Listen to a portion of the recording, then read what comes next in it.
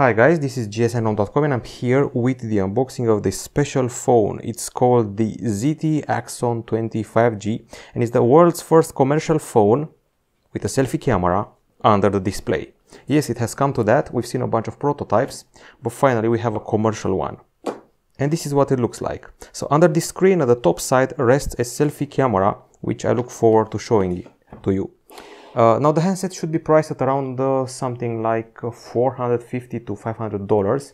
It's a huge device. Its diagonal is dangerously close to 7 inches, which was the diagonal of a tablet a few years ago. The backside catches the light in an interesting manner. And the device debuted in September in a global version, and in Europe it came in December. Okay, so a quad camera, super high mid-range phone with the selling point being the premiere, the selfie camera hidden under the display panel. Now I'm going to explain this technology for you a bit. It appears that there are two panels overlapped, two screens basically, and one of them is a lower resolution, and when you try to take selfies, this area here becomes transparent, letting you take those selfies. So ZTE is a company we don't often interact with. We do interact with their gaming phones from the Nubia department. I think we should be more careful with this input. Lovely wallpaper, which is also dynamic, and let's see what's inside the box. Some lovely high-tech sounds, and here you can find the metal key used to access the slots, as well as a pretty important, I would say, case, because you don't want a huge behemoth of almost 7 inches slipping from your hand. This is it. It's quite thick, so it will protect the device. It's silicone and it's transparent. Inside the box as well, there's this bigger box here which holds the charger. It's got an USB-A connector, and let's see here, it promises up to 30 watts of charging. And anything else? Nope, no Kinder surprises here. Okay, so we proceed further, and here we should find the cable. It goes from USB-C to USB-A, hooks up to the charger or to your PC if you don't believe in wireless transfers. And here you have an adapter which goes from USB-C to audio jack. It definitely tells you that there's no audio jack on the device. And when I say audio jack here, of course, 3.5mm classic audio port. We are done. That's everything inside the box. No headphones, just in case you were wondering.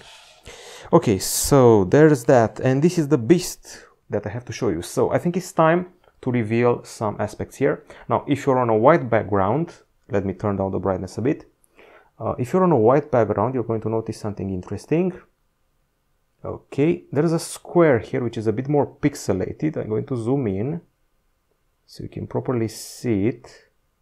So that's the square which is hiding the selfie camera. That's the exact placement of the selfie camera. That's just in case you were wondering. Now, why are big device makers placing the cameras under the screen? The answer is simple. They want to get rid of the notches, the cutouts and the punch holes and make the screen more immersive with slimmer bezels and a whole viewing surface. In spite of that, we have quite a big chin here. Now, if you want to talk about the design, this is glass, beautifully shaped. We have a metal frame here which is quite protruding, so it helps with the grip, and glass at the front as well. Now, we don't have a clear mention if we're dealing with Gorilla Glass or not, but glass plus metal plus glass equals a premium build. I keep mentioning that it's almost 7 inches in diagonal. Well, it's actually 6.92 inches. At least you have a quality OLED panel with a 90 Hz refresh rate, which I actually want to confirm. So you go here, and here we go, 90 Hz refresh rate. The resolution is 2460 over 1080 pixels. And inside this baby we have a familiar CPU, the Qualcomm Snapdragon 765G, which defined the super high mid-range segment in 2020.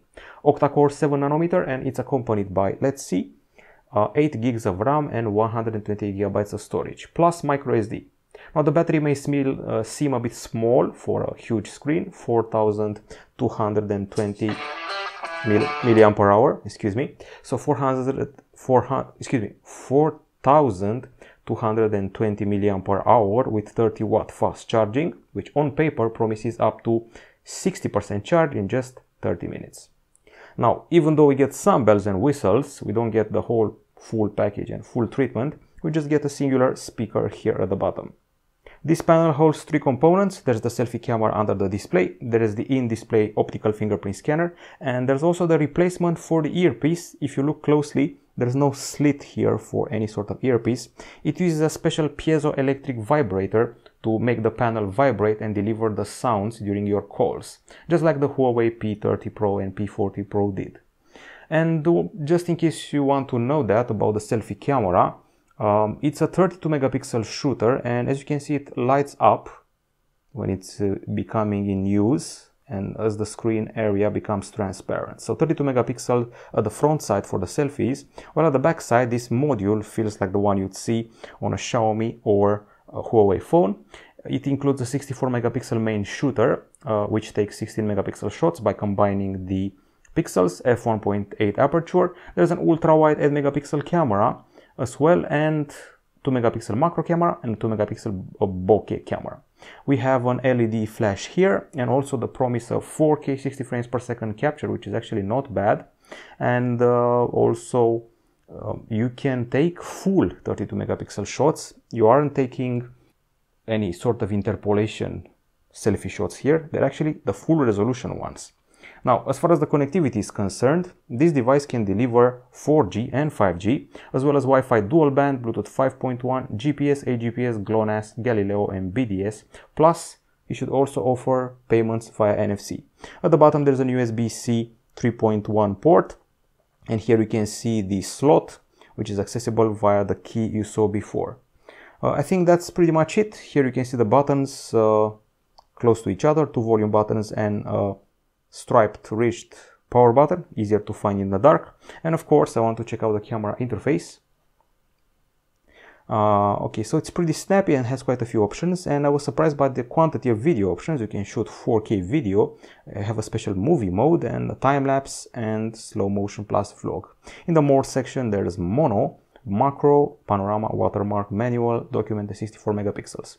Mono is actually interesting because it's not exactly monochrome, it lets you pick some of the colors. We have some studio lighting options here for the portrait. There's a night mode, and bokeh is being kept separate from portrait because it doesn't search for faces. It can be applied to objects. So in a nutshell, this is the innovation you're getting. There's a special area here at the top side hidden in the screen which hosts a selfie camera. Sadly, the rumors you've heard are, well, quite true. I have taken my share of pictures with this device, and I have to say that the selfies are a work in progress. We'll be back with more in the full review, but so far some of them have been blurry. More about that when the review is finalized. This is from gsn.com. We'll be back with more soon. Bye bye.